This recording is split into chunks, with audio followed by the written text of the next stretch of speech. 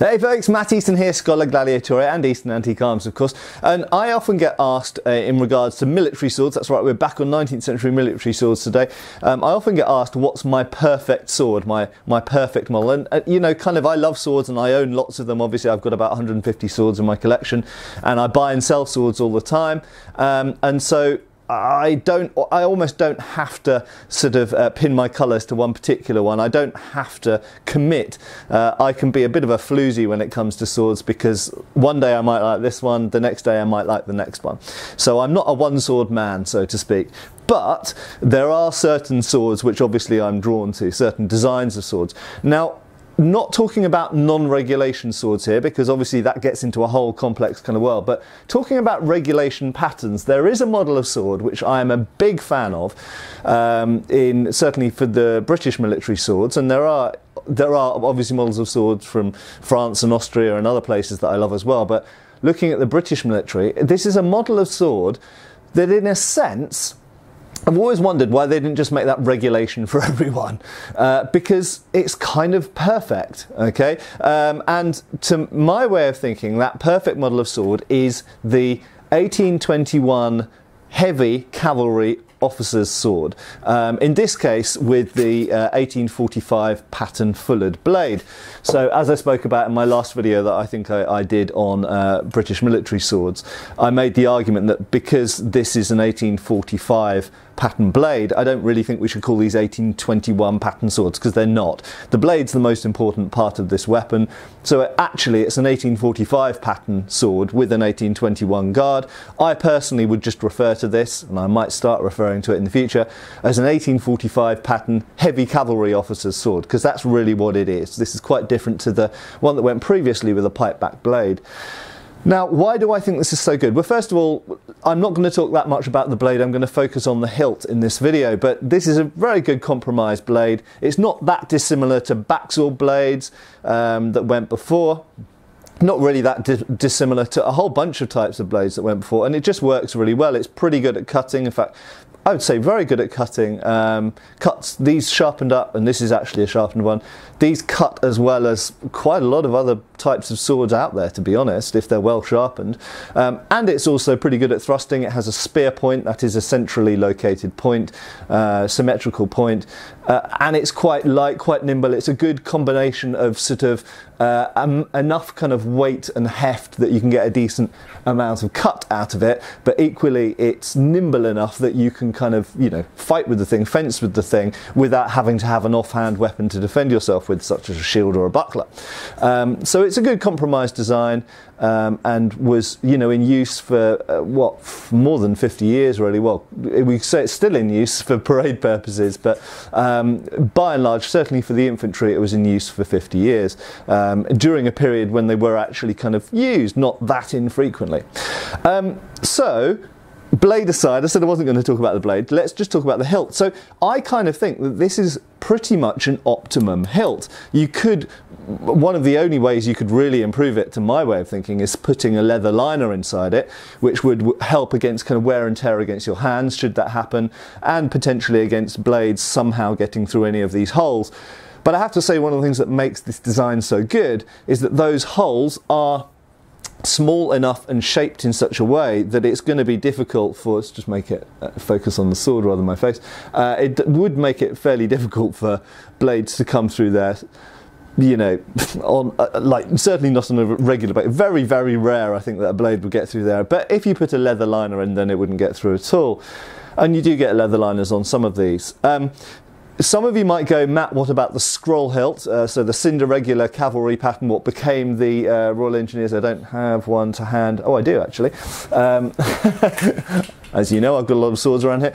So that's a Royal Engineers sword. This is in brass, but you could get them in steel as well.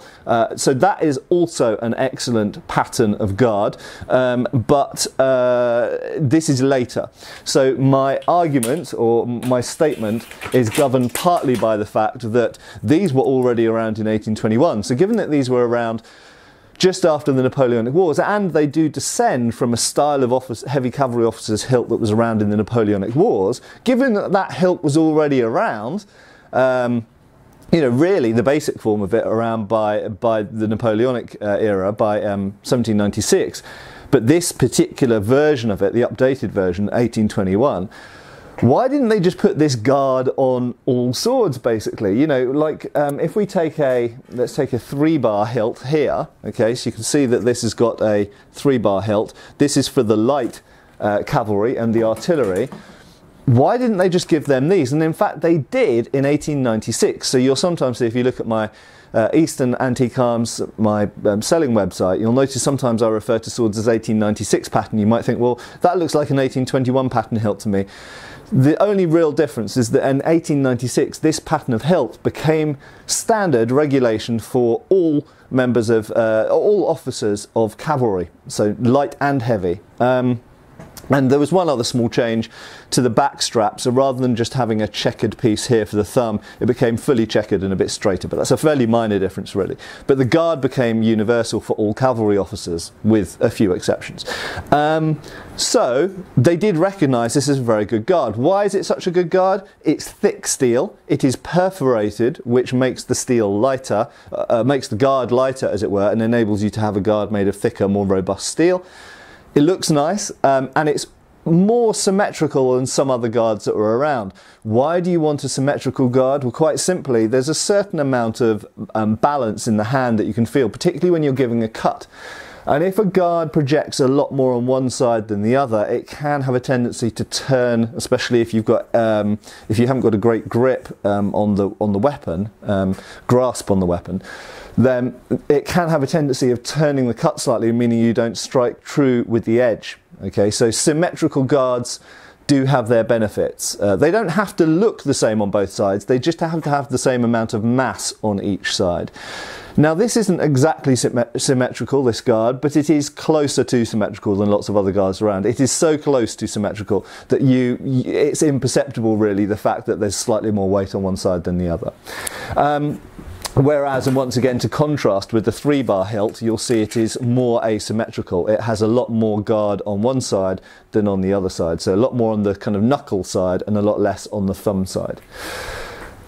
So some people might say, okay Matt, well that's, you can understand why a bowl guard is more protective than a 3-bar hilt or even a simple knuckle bow as found on earlier hussar kind of, you know, 1796 light cavalry sabres and things like this, or indeed medieval cross hilts and this kind of stuff. So a form of bowl hilt is obviously more protective than those. It's less protective than a basket hilt, but as I've spoken about before, the disadvantage of basket hilts is, number one, they can slightly be more difficult to get your hand in quickly, which is something George Silver even talks about in 1599.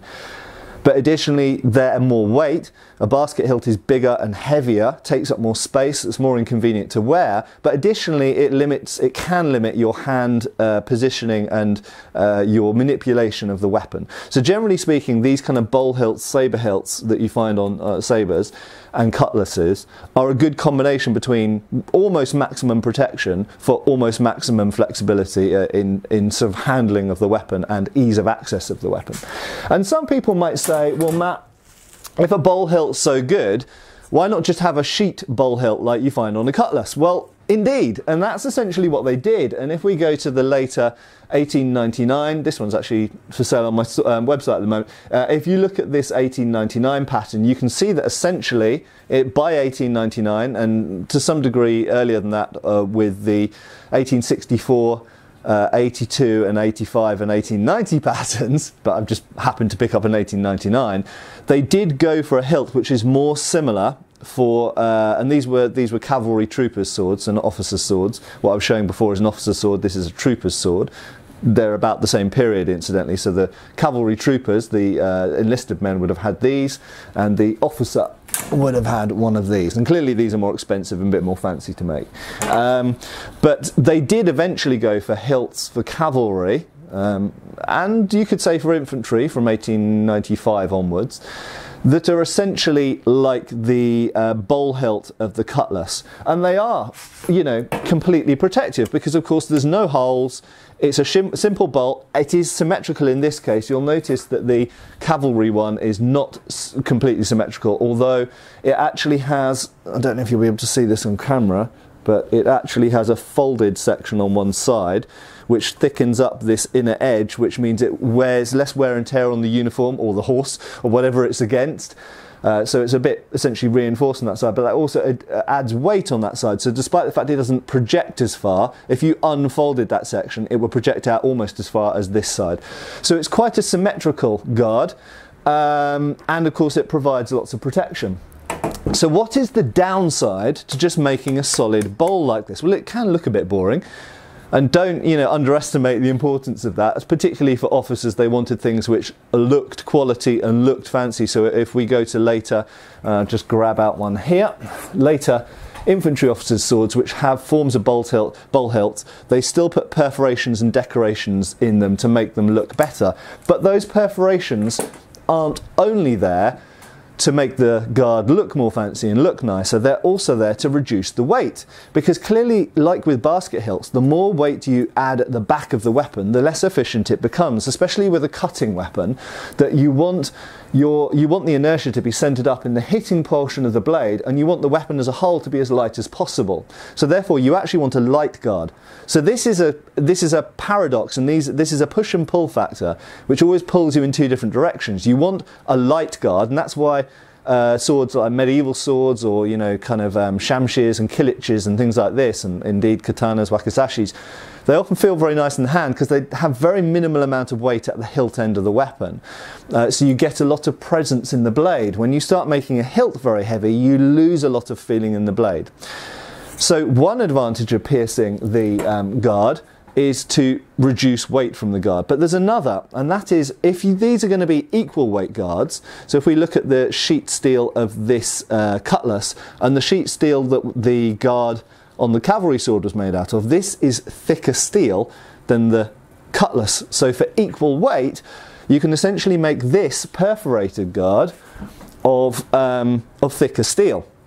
Now, what advantage does that have? Well, of course, it means that against blows coming down from heavy objects like another cavalry sword in a quick pass as the horses charge past, if you both chop at each other and someone's blade smashes straight into the front of your guard, it's not going to crumple in, it's not going to deform, because it's made of thick steel, and the perforations are there, meaning that you can use thicker steel whilst keeping the same weight or mass.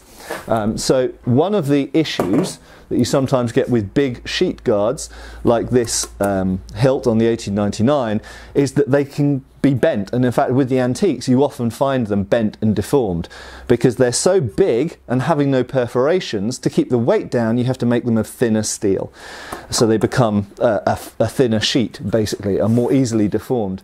Later on, and I'll grab another sword because I can see it is available, the 1908 ends up with a bowl hilt which is reinforced on the edges with rolled edges, as you can see. It's also massive and it has no perforations. So this is a hugely protective hilt. So what do you lose? Well, what you lose is nimbleness. This is a really heavy weapon. So with the 1908, you've got a heavy blade, you've got a heavy hilt. It is a point-centric weapon, obviously, you can see. But moving this thing around, if this were a cutting weapon, it's just horribly unwieldy. Oh, it's just nasty to try and cut with. And you've got no real feeling in the blade because the hilt is so heavy. When you hold it, it feels like a bit like you're holding a dumbbell. Okay, it feels like you're holding a dumbbell that just happens to have a blade sticking out of the end of it. So coming back to the original point, I think that in the 19th century, they should really have just copied this hilt. They didn't need to invent the cinder regular cavalry hilt that became the Royal Engineers hilt. They didn't need the infantry officer's hilt or the 3-bar hilt for the light cavalry and artillery. They could, and in my view should, have just given everybody this guard because it's an absolutely great guard. And, you know, let's ignore the blade for now. Even if you don't like this blade, you could have had a broader blade, a curved blade, a straight blade, a thrusting blade, whatever. This hilt is a really, really good hilt for cutting and thrusting, and if you put a leather liner in it, I think it's basically perfect. So there we go. I hope that's provided some interesting insights into my views on 19th century British military sword design. I am a big, big fan of the 1821 pattern heavy cavalry sword, or I would actually say 1845 pattern heavy cavalry sword, but anyway, the heavy cavalry officer's sword. and its later version, what's often known as the 1896 pattern cavalry officer's sword. I'm a very, very big fan of those. Any blade variant you want, great guard, great hilt, and particularly when you get the fully checkered backstrap in 1896, I think it's basically perfect at that point. Anyway, thanks for watching, give us a like and a subscribe, and I'll see you soon for another video on Schola Gladiatoria channel. See you folks! Thanks for watching. We've got extra videos on Patreon. Please give our Facebook a like and subscribe if you haven't already. Cheers folks!